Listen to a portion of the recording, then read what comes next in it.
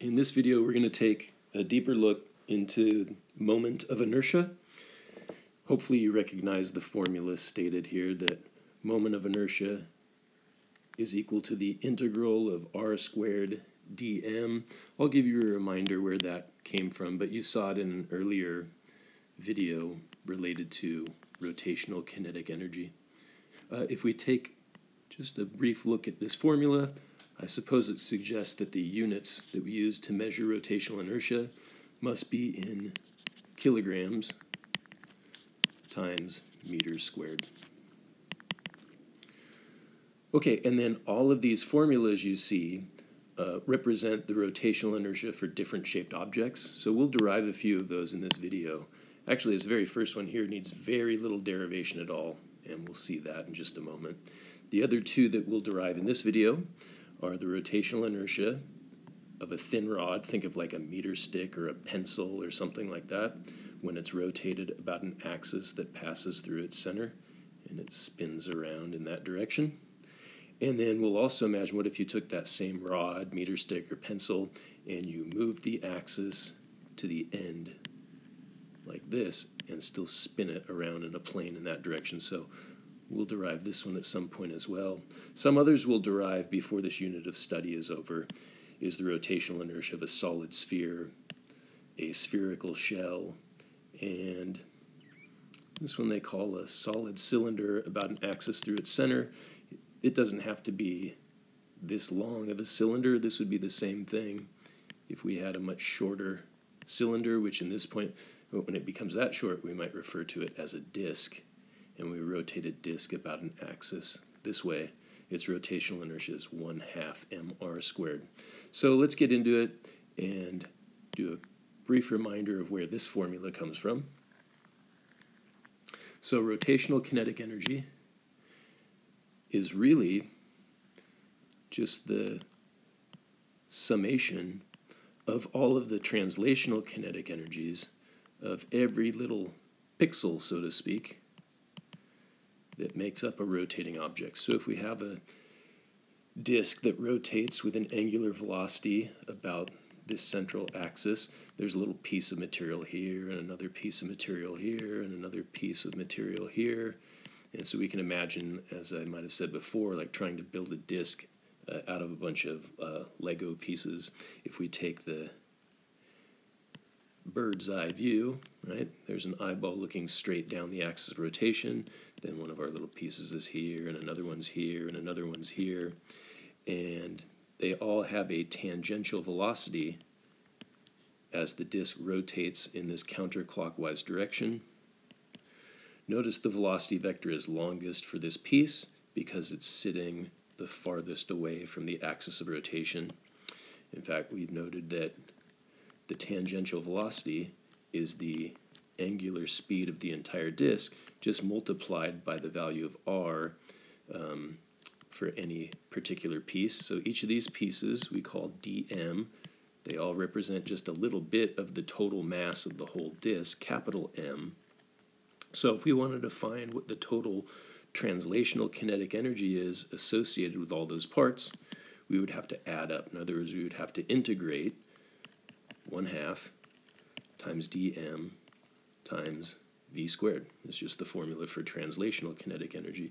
But once we do this, we stop calling it translational kinetic energy and refer to it as rotational kinetic energy, because after all, the entire disk is not pictured as translating from some point A to some point B throughout its environment.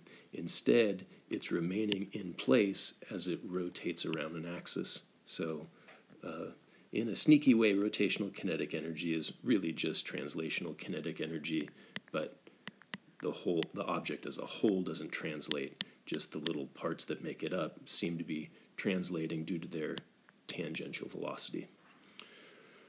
Okay, so we make a substitution. We pull the 1/2, and we substitute for v squared. We substitute omega r, but then the omega r gets squared, right? So we have dm times omega squared times r squared. Every piece has a different value of tangential velocity, but each piece shares this common value of omega measured in radians per second, so that comes out of the integral. And we say that the rotational kinetic energy of the entire disk is equal to 1/2 times the quantity integral of r squared dm, all multiplied by omega squared. And then we just define this as the quantity known as rotational inertia. So we have rotational kinetic energy is 1/2 I omega squared, and we note that that formula looks analogous to 1/2 m v squared, where rotational inertia is the analog to mass and angular velocity is the analog to traditional velocity. Okay, so that's what we mean when we say rotational inertia is equal to the integral of r squared dm. So how do we use that basic formula as a starting point to derive all of these different equations? So we'll take the easiest one of all and derive the rotational inertia of a hoop. We might call it a cylindrical shell.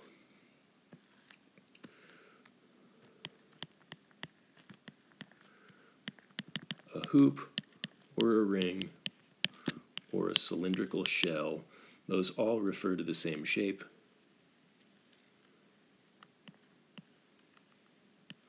An object whose thickness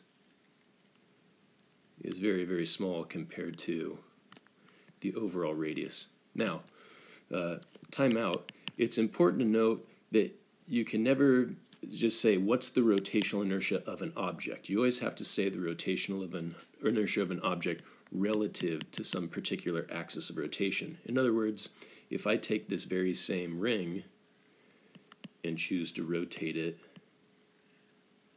about an axis that goes this way, so I'm rotating it like that, it has a very different rotational inertia than it does when rotated about this axis. Or another example would be if I took this axis and, I don't know, maybe I'd weld onto here a tiny little ring like this that allows me to pass a rod through it here. And then I rotate this whole thing about this axis, it has a different rotational inertia.